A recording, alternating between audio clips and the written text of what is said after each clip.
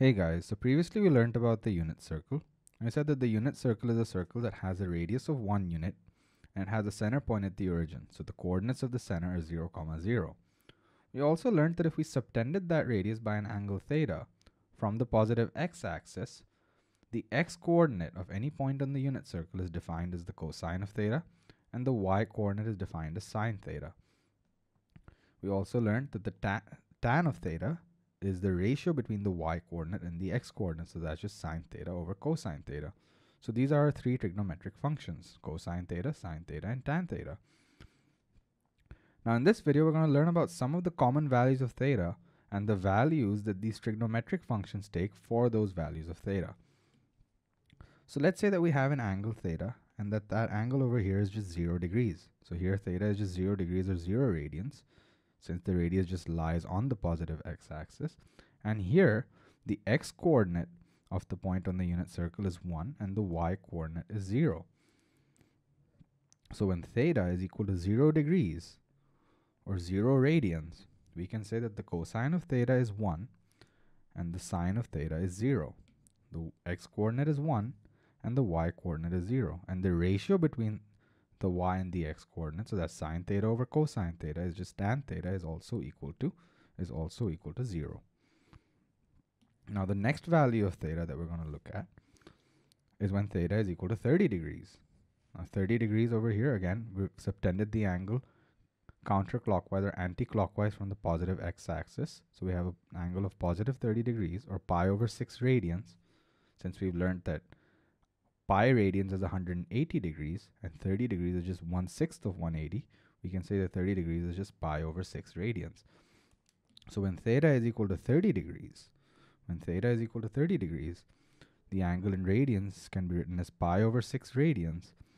And the cosine of this angle is just the x-coordinate of the point on the unit circle, which over here comes out to square root of 3 over 2. And the y-coordinate on the unit circle comes out to 1 over 2.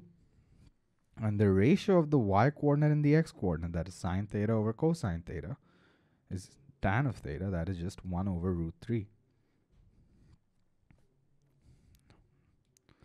The next value of theta that we're going to look at is when theta is equal to 45 degrees.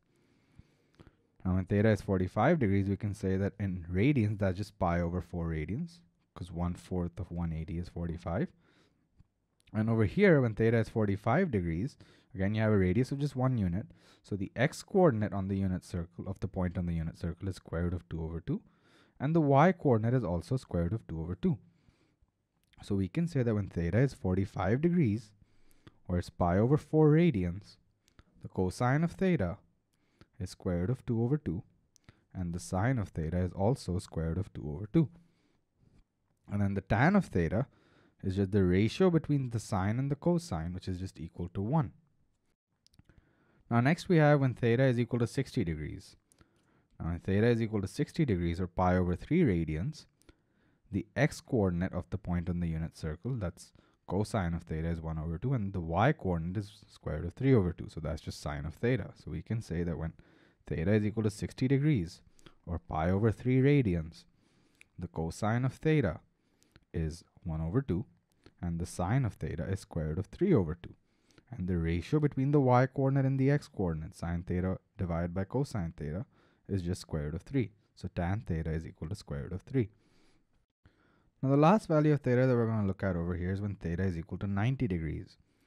Now when theta is equal to 90 degrees, we can see that the radius is perfectly vertical over here, and the x-coordinate of the point on the unit circle, since it lies on the y-axis, the x-coordinate is 0 and the y-coordinate is equal to 1. So we can say that when theta is equal to 90 degrees, which is just pi over 2 radians, the cosine of theta is equal to 0 and the sine of theta is equal to 1. Now the tan of theta over here, or tan of 90 degrees or tan of pi over 2 radians, is the sine of 90 divided by the cosine of 90. So if we do 1 divided by 0, well, we know we can't divide by 0. So we can say that the tan of 90 degrees or the tan of pi over 2 radians is an undefined value, over here. So now these are some of the common values of theta the angle in degrees or in radians over here, and the associated values of the trigonometric functions for these values of theta. And these are some values that are very useful to remember and you're expected to reproduce. And an easy way to remember these values, is to use the following triangles. So here I have two triangles over here.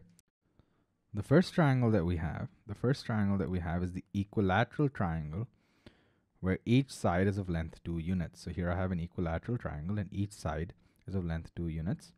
Obviously the angles of this triangle are 60 degrees, right?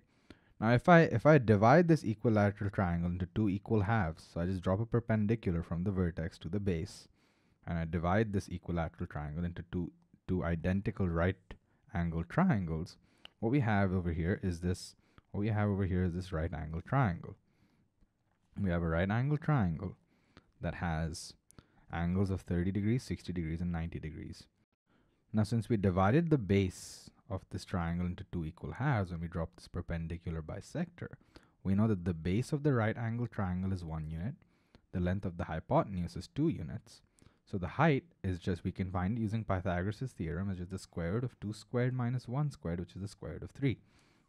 Now, knowing these values, we know that for a right angle triangle, if I wanted to know the cosine of 30 degrees over here, or pi over 6 radians, is just the side adjacent to this 30 degree angle, which is square root of 3, divided by the hypotenuse. So that's square root of 3 over 2. So the cosine of 30 degrees, or pi over 6 radians, is square root of 3 over 2. And the sine of this angle is the side opposite the angle divided by the hypotenuse. So that's just 1 over 2.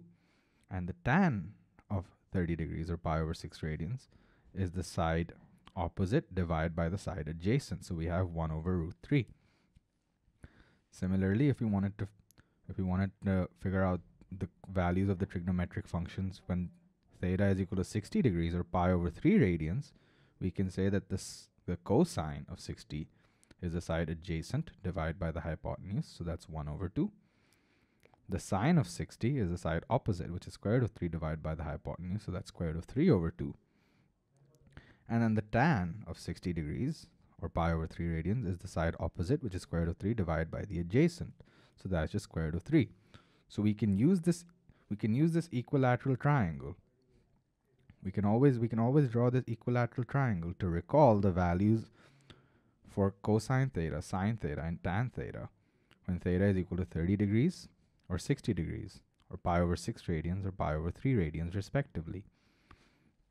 Similarly, we can use this triangle over here, the second triangle. This is the 45, 45, 90 triangle over here. And here the two sides that are perpendicular to each other are each of length 1 unit.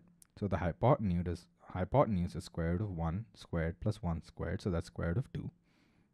And we know that the sine of 45 is just the opposite over the hypotenuse, and the cosine of 45 is the adjacent over the hypotenuse. So that's just 1 over square root of 2, which is the same as saying square root of 2 over 2.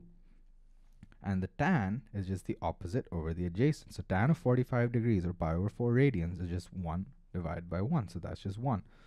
So we can use these two triangles, this right angle triangle over here, which we derive from the equilateral triangle, as well as this right angle triangle over here, to recall the values of cosine theta, sine theta, and tan theta when theta is equal to 30 degrees, or pi over 6 radians, 45 degrees, or pi over 4 radians, or 60 degrees, or pi over 3 radians.